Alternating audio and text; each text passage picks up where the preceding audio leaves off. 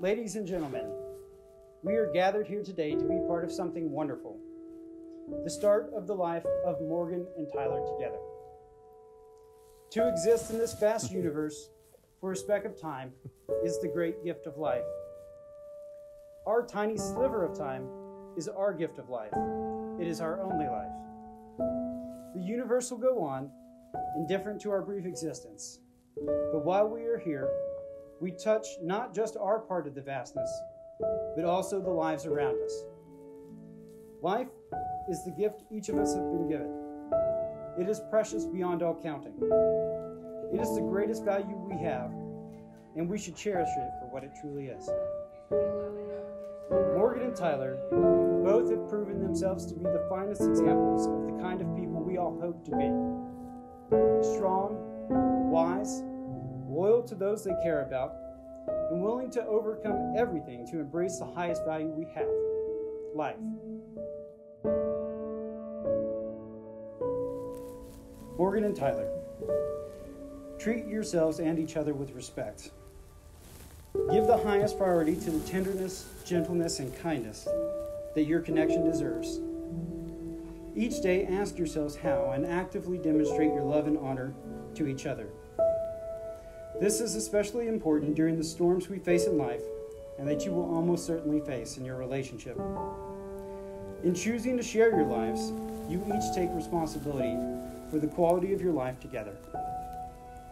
Saying you love and honor each other is meaningless. Showing you love and honor each other through actions is everything. These acts of love and honor will be the touch that keeps you connected in the vastness and throughout the specks of time called lives you have chosen to share as life with each other.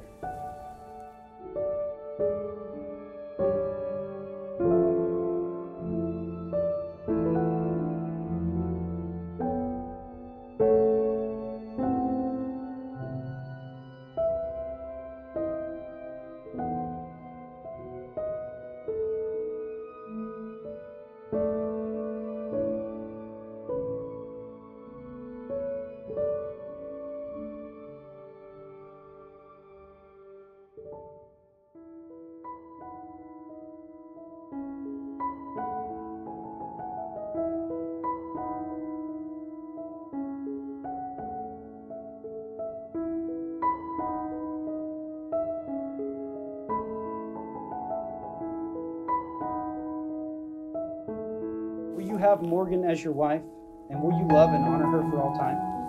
I will. Morgan, will you have Tyler as your husband? Will you love and honor him for all time? I will.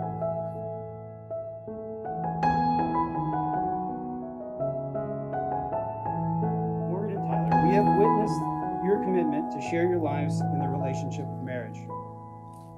The promises you have made each other will only become real as you go forth from this time and make them real through your life and love.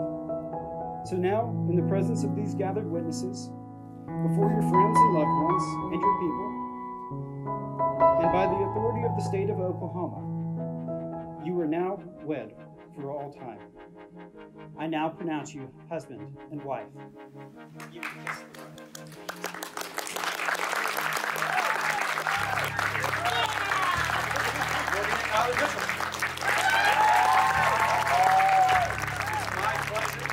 To introduce you for the very first time.